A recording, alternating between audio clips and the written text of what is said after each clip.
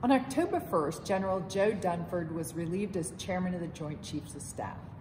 General Dunford's career epitomized the writings of Epictetus, the framer of Stoicism. He maintained a calm, cool presence in the face of changing norms.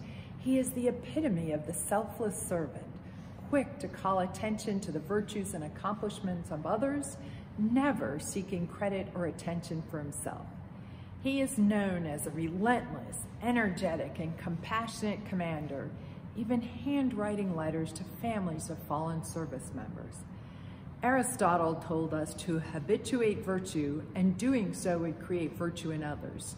General Dunford, as you move to the next stage of service, thank you for your example of virtue. Lead well this week.